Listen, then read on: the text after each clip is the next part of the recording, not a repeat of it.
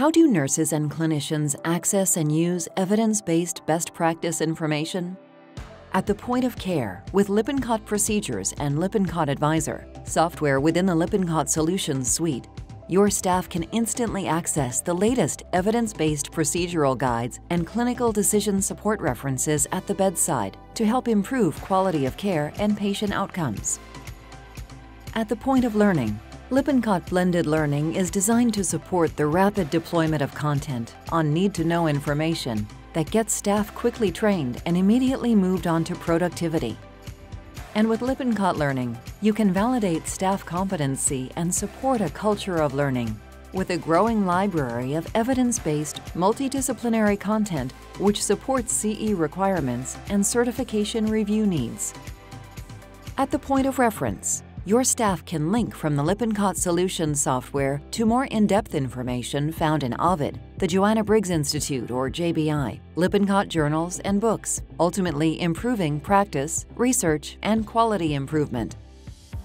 Now let's see Lippincott Solutions in action.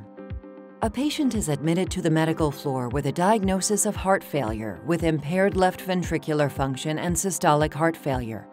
What exactly constitutes impaired ventricular function and systolic heart failure? Go to Lippincott Advisor at the point of care to brush up on the pathophysiology behind heart failure. And you can also find the most up-to-date heart failure guidelines and definitions in Advisor.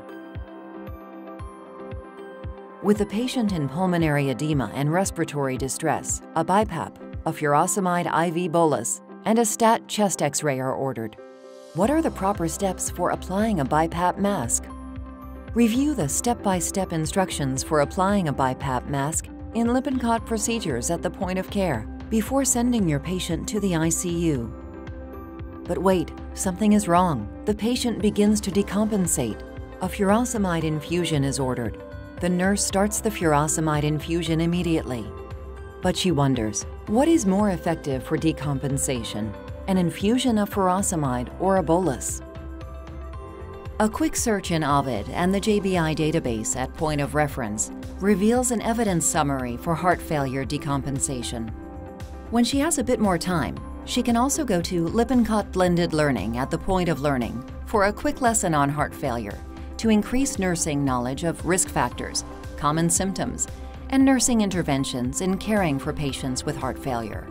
She finds that continuous infusion appears to achieve greater diuresis and has a better safety profile compared with intermittent bolus doses. In the end, your patient's condition has improved and you prevented further decompensation and complications associated with heart failure because you implemented evidence-based best practice interventions from Lippincott Solutions. Standardize care, save time, streamline workflows, and improve outcomes with Lippincott Solutions. Learn more on lippincottsolutions.com. With Lippincott Solutions as the foundation, Wolters Kluwer provides you with the latest evidence when and where you need it, when you have to be right.